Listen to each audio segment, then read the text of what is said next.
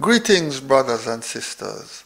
May grace and peace be multiplied unto you all from God our Father and the Lord Jesus Christ.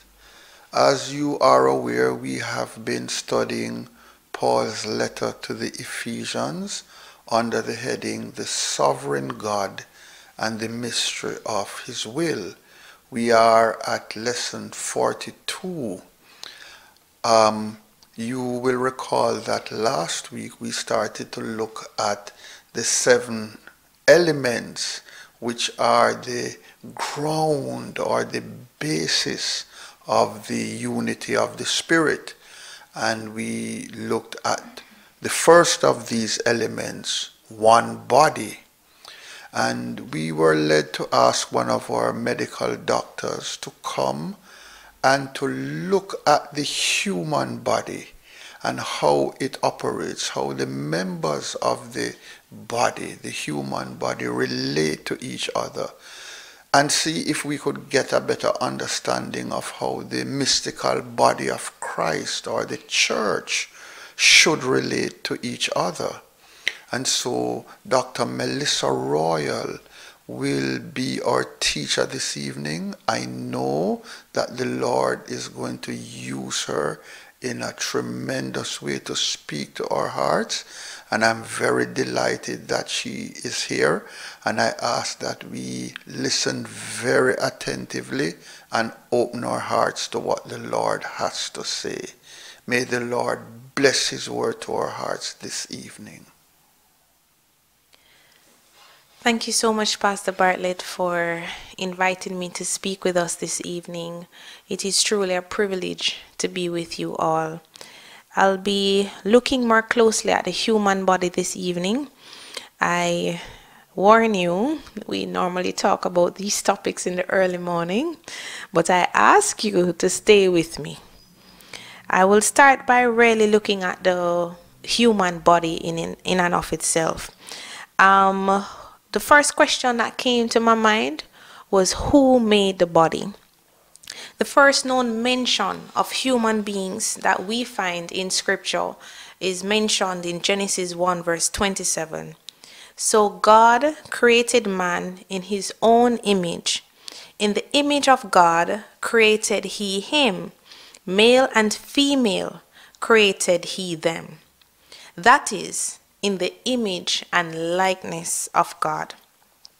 Again, in Genesis 2 verse 7, we see that the Lord God formed, that is, created the body of man from the dust of the ground and breathed into his nostrils the breath of life, and the man became a living being, an individual, complete in body and spirit. This is from the Amplified Version. We see declarations of our creation throughout Scripture. The psalmist in Psalm 119 verse 73 said, "With your very own hands you formed me. Now breathe your wisdom over me so I can understand you." The Message Version. And again in Psalm 139 verses 13 to 16, he declares, "Oh yes, you shaped me, first inside, then out. You formed me in my mother's womb. I thank you, high God, you're breathtaking. Body and soul, I am marvelously made. I worship in adoration. What a creation. You know me inside and out. You know every bone in my body." This is in scripture, you know. You know every bone in my body. You know exactly how I was made, bit by bit, how I was sculpted from nothing into something. Like an open book, you watched me grow from conception to birth. All the stages of my life were spread out before you. The days of my life are all prepared before I'd even lived one day. The Message Version again. This is absolutely amazing that the Lord knows us so intimately every single bone in our body, every stage of life that we started, that we are now at. He knows. Yes, we were made to worship God in, by, and with our bodies. In reference to the collective saints of Jesus Christ, the true church, Ephesians 4 verse 4 says, "There is one body and one spirit, even as ye are called in one hope of your calling." And we're going to talk about this one body. 1 Corinthians verse 12 verses 1 to 3 from the message version says, "What I want to talk about now is the various ways God's Spirit gets to work in our lives. This is complex and often misunderstood, but I want you to be informed and knowledgeable, and this is why we're here today. Remember how you were when you didn't know God, led from one phony God to another, never knowing what you were doing, just doing it because everybody else did it? It's different in this life. God wants us to use our intelligence to seek, to understand, as well as we can. For instance, by using your heads, you know perfectly well that the Spirit of God would never prompt anyone to say, "Jesus be accursed," nor would anyone be inclined to say, "Jesus is Master," without the insight of the Holy Spirit. It goes on to talk about the various gifts that God handed out that originated in His Spirit. And then it goes on more to talk about that we all benefit, everybody benefits. All kinds of things are handed out by the Spirit to all kinds of people. And the variety is wonderful. Further in the 1 Corinthians chapter 12, it talks about wise counsel, clear understanding, simple trust, healing the sick, miraculous acts, proclamation, distinguishing between spirits, tongues, interpretation of tongues. All these gifts have a common origin, but they're handed out one by the Spirit of God. He decides on who gets what and when. We don't get to decide which role we play in the body. God assigns it to us. Some of us may run away from that role, but at the end of the day, we still have to be obedient to God. You can easily now see how this kind of thing works by looking no further at your own body. Your body has many parts, limbs, organs, cells. The very tiniest of the organs is cells. But no matter how many parts you name, you're still one body. Let us take a look now at the human body to further illustrate this. Our bodies are supported by the skeletal system, which consists of 206 bones that are connected by tendons, ligaments, and cartilage. The skeleton not only helps us to move, but it is involved in the production of blood cells and the storage of calcium, and the teeth are also part of the skeletal system. When we look at it, we see where the skull is attached to the neck bones, they're attached to the shoulder bones. I know some of you know that song. They're attached to the long bones of the limb, that's your arm, your forearm, and the hand. And then you see where the shoulder is attached to your thoracic cage that moves in and out with the respiration. All of that is attached along your vertebral bones. That's the bones that hold your spine. And then your hip bones. And to those are attached again the long bones of the lower limb. Those are your hips, what we call the femur, those are the bones of the thigh, and then the bones of the legs, and those are attached to the bones of the feet. So we usually refer to the foot as the whole of the lower limb, but the foot is actually the very last part. And we see where all of those bones are attached together by those things that we call the tendons and the ligaments. The Holy Spirit paints a picture in Ezekiel 37 verses 7 to 8 about these bones being attached to one another. And Ezekiel said, I prophesied just as I had been commanded. As I prophesied, there was a sound, and oh, rustling. The bones moved and came together, bone to bone. I kept watching. Sinews formed. Sinews are another name for ligaments and tendons. So the scriptures talk about sinews formed, then muscles on the bones, then skin stretched over them. Message version. So that's a skeletal system, looking at your bones. Then you have your different system, another system, the body's muscular system, that consists of about 650 muscles that aid in movement, blood flow, and other bodily functions such as storage of energy. There are three main types of muscle. There's skeletal muscle, which is connected to the bone itself and helps with voluntary movement. That's what you want to do. And then there's smooth muscle that's found inside the organs. For example, your blood vessels, that helps to move the blood along. And then there is cardiac muscle, which is found inside the heart, and that helps to pump blood out of the heart and relaxes so that blood can flow inside the heart. So when we look at the muscular system, then we see where they are attached one to each other, and then they're attached via your ligaments into the bones themselves, and then where there are periods where in between the muscles is something that we call fascia. So every little cell is for a different function, and most of the times it's really for support and mostly for movement. Now that sounds like a lot of work. The body does get tired over time.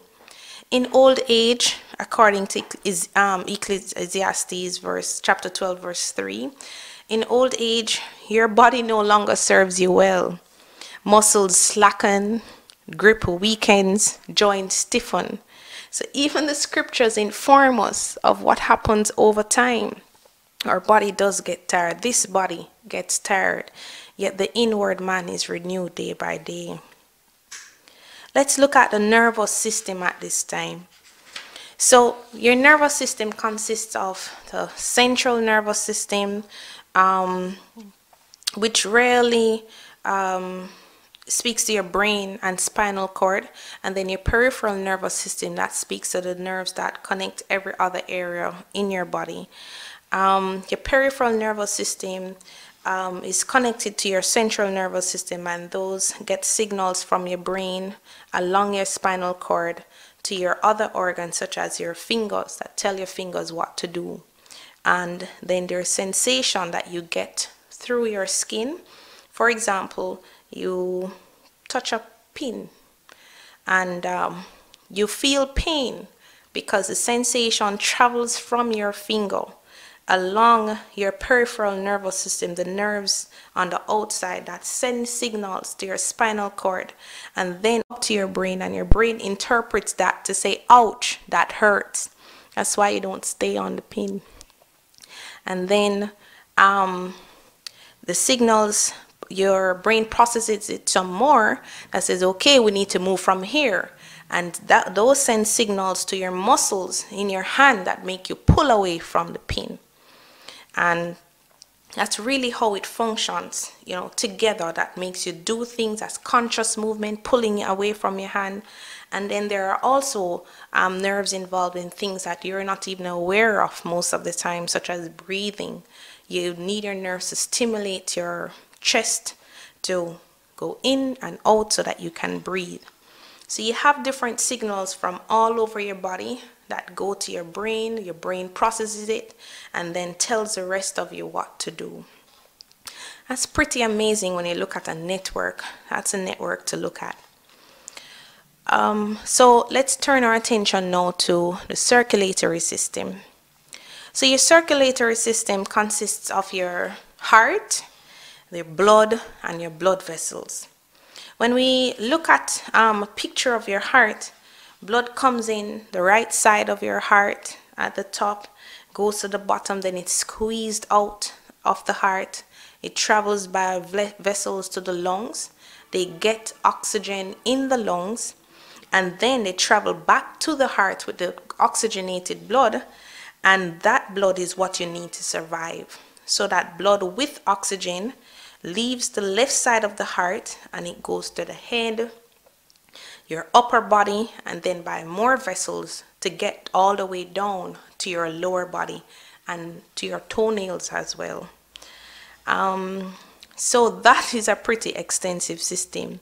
So what it does, it's really responsible for moving blood outside your heart and nutrients, oxygen, carbon dioxide, and hormones around your body to perform the necessary functions.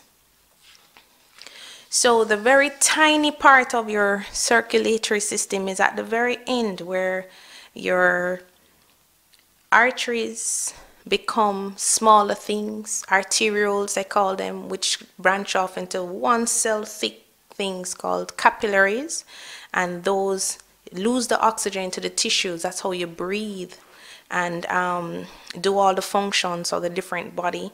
And then those become very small vessels called the venules, which become veins, and the larger veins end at the right side of the heart. Pretty amazing if you think about it. Absolutely amazing. So another system that we can look at is how we breathe, the respiratory system. It allows us to take in vital oxygen from the atmosphere through our nose. So taken through the nose, goes to the back of the nose, and then down the tube called the trachea, and then branches to each lung. So you have a right lung and a left lung. Here you exchange your oxygen for carbon dioxide. Your body has used up the oxygen now, you've produced the carbon dioxide, so you need to let that go out of the system. And so that's where you have gaseous exchange at the level of the lungs, where you exchange oxygen for carbon dioxide, and then you breathe out. It travels up back the trachea, and then you breathe out the carbon dioxide. It's vitally important for you to be able to exchange oxygen for carbon dioxide. And in your other muscles, such as the diaphragm, helps you with this exchange, with the movement of your lungs to inspire and to expire. Very important when you're exercising, and that's a good thing to do with COVID these days. All right. Another vitally important system that we'll look at is the digestive system. So this consists of a series of organs that are connected, that allow you to take in food. So your mouth and your teeth help you to chew up food. You take in the food, and then your body breaks it down at different levels in order for you to absorb the food, which is broken down into energy for you to use it. And whatever is not broken down into energy gets stored, right? And so food enters the mouth, travels down another long tube called the esophagus, and then enters into the stomach, where all along that chain the digestion process has started. And then you have more digestive juices that are produced in your stomach, and then it is expelled through your small intestine, where you absorb most of your nutrients, and then to the large intestine, where you absorb most of your water. And then the rest of it is expelled via the rectum through the anus. By this time, it's no longer food. It's almost refused. Yes. You have other parts of your digestive system, such as your liver and your pancreas, that play such a vital role, where they secrete the necessary digestive juices that break down the food. You can't live without most of your digestive system. You really need most of it. And so again, that is also important. And then here we see where the different parts of the system are so much interconnected. that one part needs the other and then leads on to the other. Let us turn our attention now to the urinary system. The urinary system helps to produce wastes, mostly urea, in the body when it is produced by certain foods that are broken down. The system really consists of, or starts with, 2 kidneys. Each kidney leads onto a long tube called the ureter. The ureter gets the fluid that is filtrated rarely. So all the blood goes to your kidney and that's filtered. Water is produced that has nutrients, some salts in there, and from the kidney the ureters carry the fluid that go to the bladder, which really is a storage organ until it's an appropriate time for you to let it go. And then at the appropriate time, urine is expelled from the bladder via the urethra to the outside, and you have the urethra that exits, in females, and then that goes through the penis for males. So urine is produced by the kidneys and then exits the bladder that way. All of this is again controlled by nerves that we spoke about before. It tells the bladder when to contract and to expel the urine, and then it tells the bladder when to relax, so that the urine can be stored in your bladder until the appropriate time. Again, extremely important. Let's now look at the endocrine. Are you still with me? Let's now look at the endocrine system. The endocrine system consists of 8 major glands that secrete hormones into the blood. So the endocrine system, we're talking about organs like your thyroid, the pancreas, that breaks down, produces insulin and so on, that breaks down the sugars, your adrenal glands that sit right on top of the kidneys, the ovaries and testicles and so on in males, placenta in females during pregnancy. And these organs may be one place, but they secrete hormones inside the bloodstream that may have their action elsewhere in the body. So this is extremely important when you're talking about regulation of how the body uses nutrients, how the body uses their hormones, metabolism. Very important when you talk about growth, and extremely important in children as well, and sexual function. Another part of the systems, the reproductive system, when we talk about sexual function, really allows the humans, or every species really, to procreate.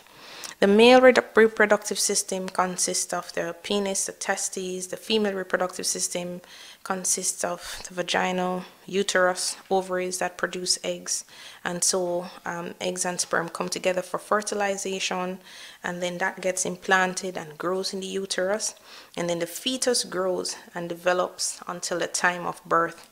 A remarkable process that's characterized by extremes of growth and development.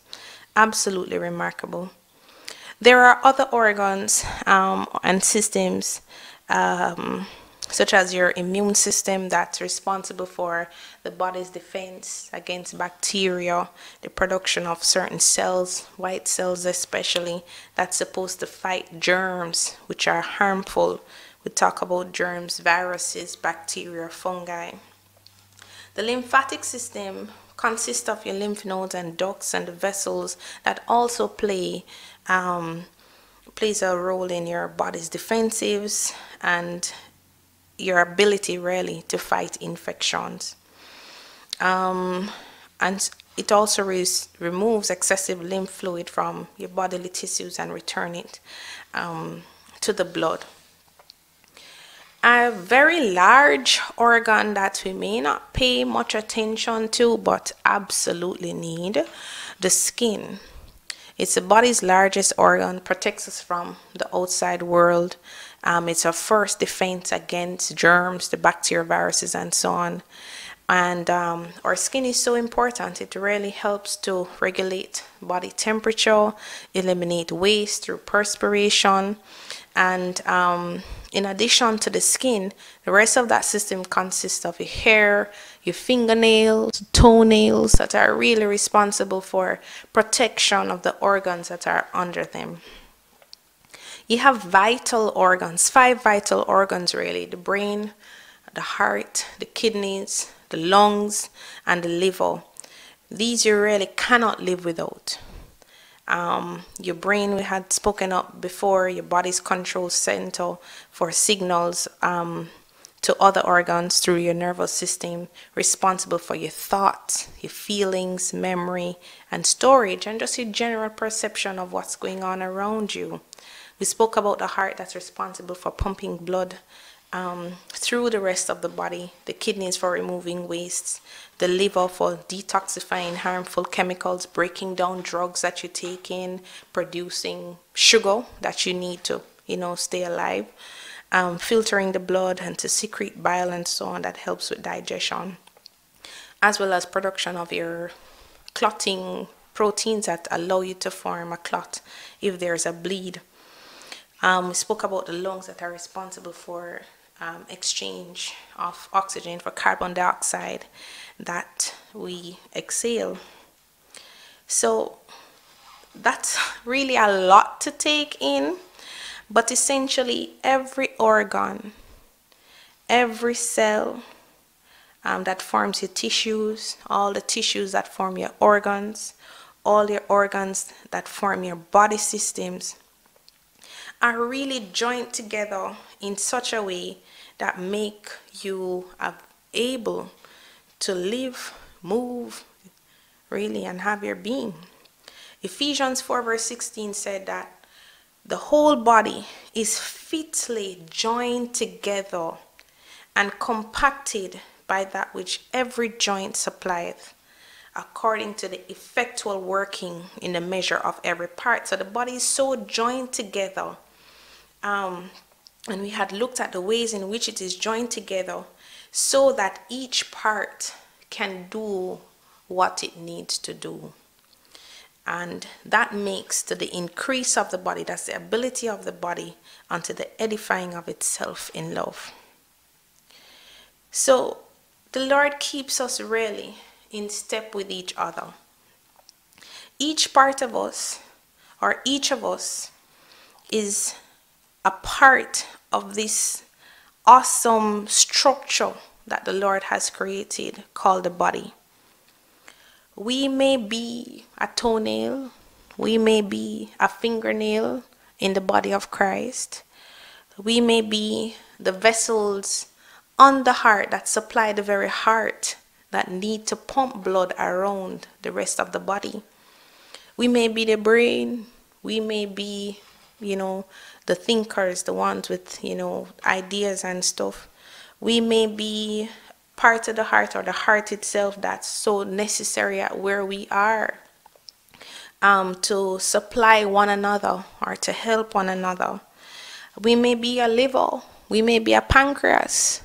So many different parts of our natural body that are so innumerable, really. And each one of us, as we are parts, just as how our body is made up of so many different parts, so are we in the body of Christ. We see that by looking at our own bodies. Although many parts, it is still one body. No matter how many parts you name, you're still one body. It's exactly the same with Christ. By means of his one spirit, we all said goodbye to our partial and piecemeal lives. We each used to independently call our own shots, but then we entered into a large and integrated life in which God has the final say in everything. This is what we proclaimed in word and action when we were baptized. 1 Corinthians 12. Each of us is now a part of the resurrected body, refreshed and sustained at one fountain, that's the Spirit of God, where we all come to drink. So there are no more labels that we used to identify ourselves. Labels such as Jew, Greek, slave, or free. Those are no longer useful, or any other words that we can come up in modern day time that we might describe ourselves. We need something larger, something more comprehensive. So not just the different individual systems of the body, but everything coming together. I want you to think about how all of this makes us more significant, not less. A body isn't just a single part blown up into something huge. It's all the different but similar parts arranged and functioning together. If foot said, and this is 1 Corinthians 12 verse 14 to 18, if foot said, I'm not elegant like the hand, embellished with the rings, I guess I don't belong to the body. We won't say that, right? I guess I don't belong to this body. Would that make it so? Not quite. If ear said, I'm not beautiful like eye, limpid and expressive. If the body was all eye, how could it hear? If all ear, how could it smell?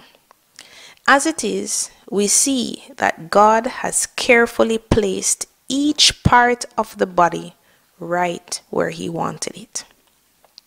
But I want you to think about how this keeps your significance from getting blown up into self-importance. For no matter how significant you are, it is only because of what you are a part of. An enormous eye or a gigantic hand wouldn't be a body, but a monster. What we have is one body with many parts, each its proper size and in its proper place. No part is important on its own, and sometimes our own self-importance really get the better of us. Can you imagine eye telling hand, get lost, I don't need you? Or head telling foot, you're fired, your job has been phased out? As a matter of fact, in practice it works the other way. The lower part, the more basic and therefore necessary. You can live without an eye, for instance, but you can't live without a stomach. When it's a part of your own body you're concerned with, it makes no difference whether the part is visible or clothed, higher or lower. You give it dignity and honor just as it is, without comparisons. If anything, you have more concern for the lower parts than the higher. If you had to choose, wouldn't you prefer good digestion to full-bodied hair? The way God designed our bodies is a model for understanding our lives together as a church. Every part is dependent on every other part. The parts we mention and the parts we don't. The parts we see and the parts we don't. If one part hurts, every other part is involved in the hurt and in the healing. If one part flourishes, every other part enters into exuberance. That's verses 25 to 26. So this is well known in times of illness. If any part of your body is sick, then the entire body feels it. Even if it is a toenail that is injured from trauma, the pain is very real.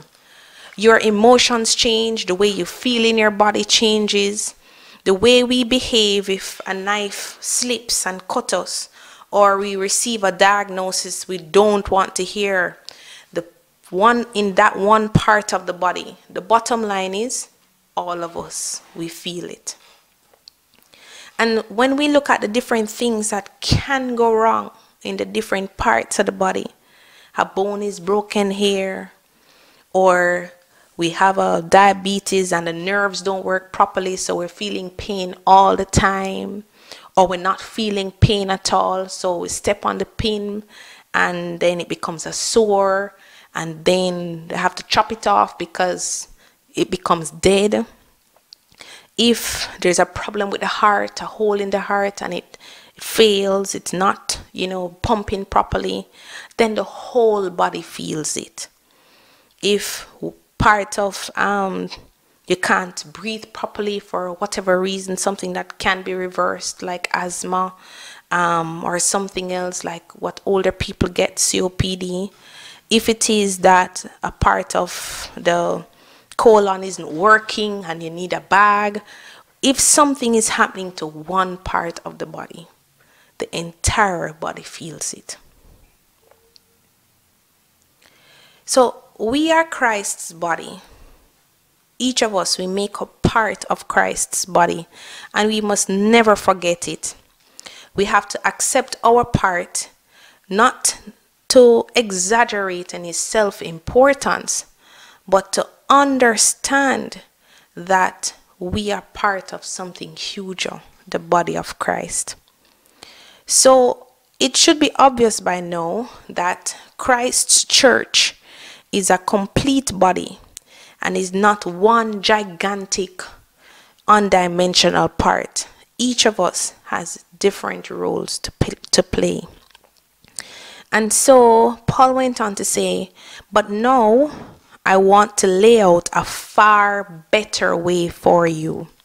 Ephesians 5 verse 21 says, out of respect for Christ, be courteously reverent to one another. Further down in 26 to 27 it says, go ahead and be angry. You do well to be angry, but do not use your anger as a fuel for revenge. And don't stay angry. Don't go to bed angry. Don't give the devil that kind of foothold in your life. Did you used to make ends meet by stealing? Well, no more. Get an honest job so that you can help others who cannot work. Watch the way you talk. Let nothing foul or dirty come out of your mouth, either to yourself or to other people. Say only what helps, each word a gift. This is a far better way that we treat the body of Christ. Don't grieve God. Don't break his heart. His Holy Spirit moving and breathing in you is the most intimate part of your life, making you fit for himself. Don't take such a gift for granted. The Message version again, verses 31 to 32. Make a clean break of all cutting, backbiting, profane talk. Be gentle with one another, sensitive. Forgive one another as quickly and as thoroughly as God in Christ forgave you. Love each other heartily. Recognize and appreciate our differences. We have to help each other. If one part of the body is sick, everybody feels it. We have to help each other. Not just in thought, I'm going to pray for you today, and that was the prayer. No, that's not what we're talking about. Help each other. Proverbs 3 verse 27 says, withhold not good from them to whom it is due, when it is in thine power or thine hand to do it. So if somebody comes to you and asks for something, and there is the need, don't withhold from them, and you know that you're able to do it, but you just don't feel like it, or you don't want to. Say not unto thy neighbor, go and come again, and tomorrow I will give thee, when thou hast it by thee. You have it by you, and your brother or your sister come with a need, and you decide that, boy, you don't feel like it, so you're not going to. The Bible is speaking to us that we should not say to our brother or our sister, you're not going to do that to your hand. Something happened to your hand, you're going to deal with it. Something happened to your foot, you better deal with it, or you cannot go anywhere. Yes? Something is going on, you can't eat, you're vomiting, you're going to stop. you're going to deal with it. And so it is that with each part of the body, when something is happening and we have to deal with that part of the body, so it is when things are happening in our lives as individuals, but part of the body of Christ will have to deal with it. We'll have to stop and deal with it. We need to understand that our own uniqueness was created by God for His body to carry out His work. Let us ask for wisdom to understand Him and to understand who we are in Him. And then this will give us the freedom in our hearts to truly care for each other as the body of Christ. Let us pray. Lord Jesus, we want to thank you for today. Thank you for your word to our hearts, that each of us, we make up your body. We cannot tell each other you're not significant enough. Go away and maybe tomorrow I will help you. Your word advises us strongly against that. I pray even now, Lord, that you give us a heart to care. We're not going to willingly cut off one part of our body because we feel like it. So let us not cut each other off because we can't be bothered. I pray that even in times like these, you change our heart. You change our way of thinking, that we may think like you. You give us your brain and your heart to think like you and to treat each other the way that you treat us, with love and with care. We ask that you touch us again and you let this word find root in our hearts, that we will do and we will treat each other with the love and care and respect that we treat our own bodies. In Jesus' name, amen. God bless you.